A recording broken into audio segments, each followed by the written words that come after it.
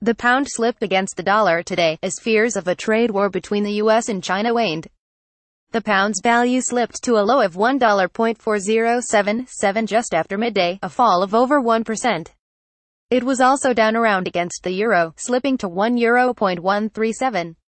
Heavy selling put pressure on the pound, while flows are also likely to be affected by the fact that the market is approaching the end of a quarter in a week shortened by holidays. Meanwhile, the dollar has rallied due to news indicating that tensions between the US and China may not escalate into a full-blown trade war.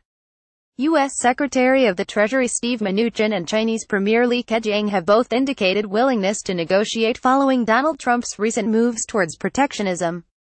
Following recent volatility, global markets have rallied as reports of trade talks between China and the U.S. have proved to be supportive for stocks, commented Mihir Kapadia, chief executive of Sun Global Investments.